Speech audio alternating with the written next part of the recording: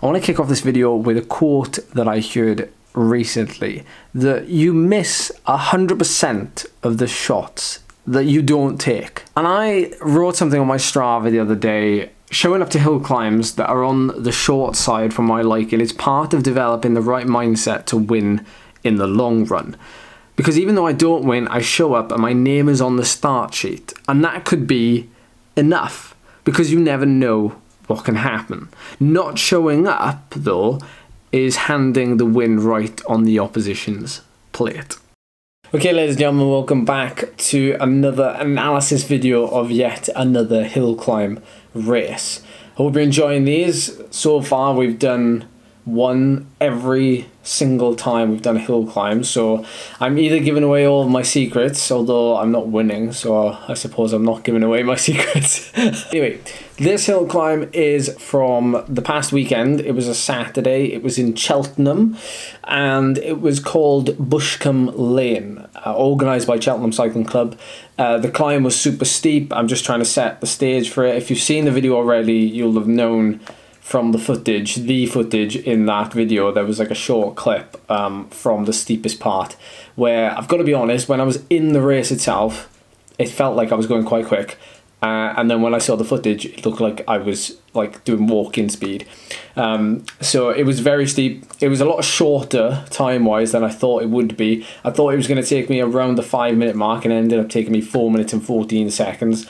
Give or take a couple of seconds. As always, we use Strava with the Source for Strava add-on, which is for Google Chrome, and it allows me to see a bit more data, but also I think just gives us a good overview as well as like the basic stuff you get with Strava. So let's jump in to the ride itself, and I'm going to try and keep this to like 10 to 15 minutes long, this video, because I know that, you know, we've already seen the video, we know the result, and this is just diving into the data a bit more. So,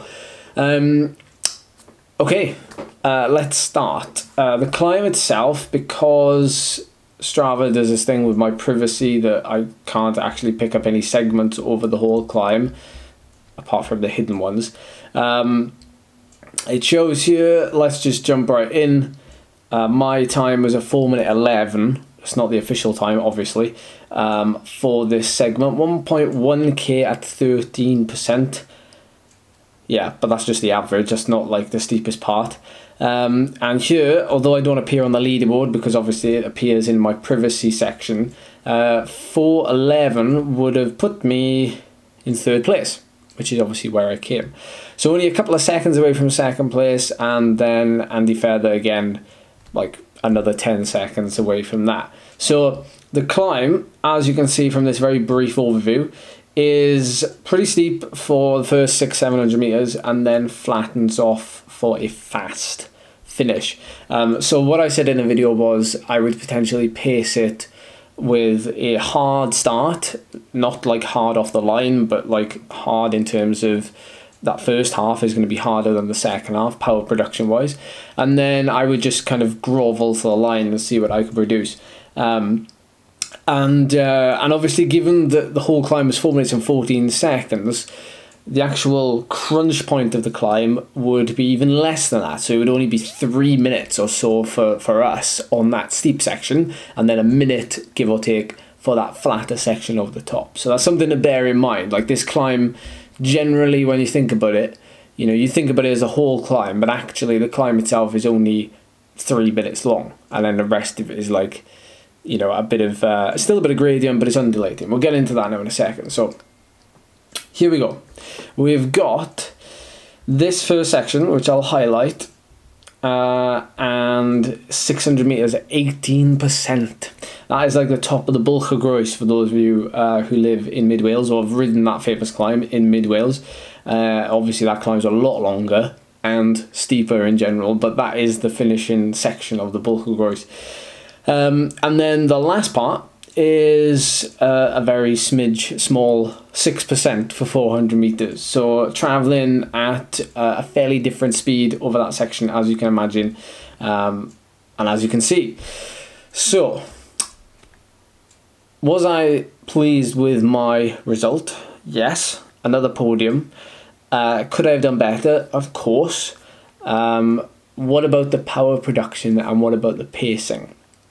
Well, as you can see at first glance, you would think that I've paced it bang on, which to a certain extent I have, but there is room for improvement. So my power drops near the end, and as I was talking to a couple of people before the start, they were thinking like, oh, I don't want to go too deep on the steeper section because then I'll die at the end on that 6% gradient. And I said, well, to be honest with you, I said, like, if you save something for that flatter section at the end, you're only going to save yourself, you're only going to give yourself an extra 1 or 2 seconds. Like, or if you save something for there, you're only going to go 1 or 2 seconds faster over that distance because you're spending less time on that section. You know, for me, I spent 1 minute and 13 seconds.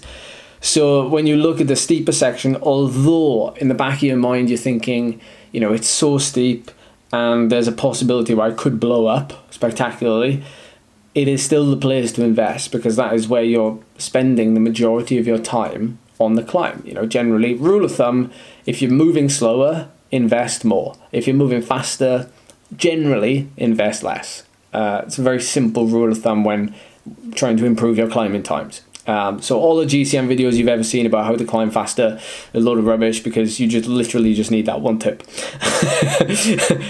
I'm joking, but like, yeah. So I definitely set off hard because if we look over here, peak power production on the left hand side, let's look for the first minute, or my best minute rather, and that did actually come in the first minute. Now the problem was, I thought that first minute was steeper than it was. I'd only seen the climb once before, and I knew the end was steep, like the last 200 meters of the steep bit was steep. But if you compare the first 100 meters, and you can all do this, you just simply drag back and forth across that top section. The first minute I did 500 watts, and that last minute and a half on the steepest section just before you crest over the top, I did 465. So it's not a huge difference. Well, it is a fairly big difference. It's 35 watts, but I would have rather, looking back on it, I would have rather done that and just absolutely turn myself inside out, which I did on that steep section. I was out the saddle the whole way for like a good 2 minutes. I was fully invested out the saddle. And I knew that if I at least invested early, my only goal was to suffer on that part and get out the saddle and just try and push as much power as possible. Because at the end of the day, you know, racing is also testing. You know, you're also testing yourself. You're also learning from the race. So it's not just, you know, sometimes you have to turn up at a race and you have to fail in order to know if training is working because you're progressing, or if you're capable of more. Because most of the time you can turn up to a race and you can be like, right, this is my plan and I'm going to stick to it. I'm not going to like deviate. But the problem with that is if you do that, then you don't push yourself and you don't see if there's a chance to go any faster. So that's what I did with this, and I was perfectly happy with producing 480 watts for the 3 minutes before the gradient then gave away, and I was sort of only just producing like 400 watts to the finish line, which is a fair bit less.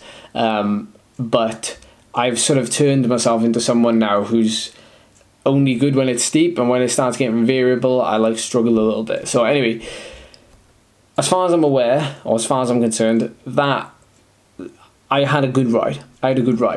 But then when you compare, so if you look at certain segments, and we'll just look at these quickly to finish off, the Bushcombe wall, which is the steepest section of the climb, which is where my power was obviously less than what it was at the start. If I produced my 500 watts here rather than in the first minute, things might have been different. But if you look at this is quite intriguing. You have my time, which was obviously good enough for second when I uploaded, but then I dropped down in the rankings. Now I finished third, remember, behind Feather and Biddle, only by a couple of seconds. So I finished 3 seconds, I think, behind Biddle and about 10 behind Andy. But I think David Fellows came 4th, which was a great ride. But look at the difference in time on this middle section where it's really, really steep. So I go 149. Dave Scott goes 146. Cam goes 9 seconds quicker over that section. A little bit more there, 12 seconds. And then David Fellows is like flipping a fair bit quicker than me over that section. But I'm not going to delve too much into it, but like obviously I pulled back somewhere else. I definitely didn't pull back on Andy in the last section on the flatter bit. I definitely didn't pull back on Cam on that flatter bit at the end. So things stayed fairly equal over that section. So where I lost the racing effect is on that steep section.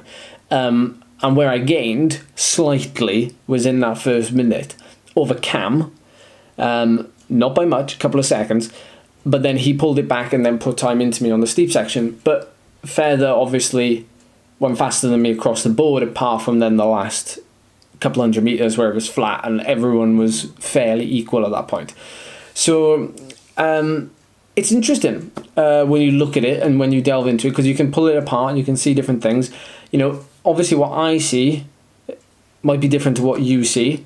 And it's kind of why I put this out there, because it gives us all a chance to see, you know, the ins and outs of it. And if you pick up on anything, or if you find something interesting, or, you know, if you have knowledge of this climb and you know as a local that there's a better way to ride in it, or, you know, there's a better line to take, because of course, you know, it was also really difficult with the gradient, knowing exactly where to ride with gravel and things like that, then that's what the comment section is for, to get involved in the conversation. So that's going to wrap up this video.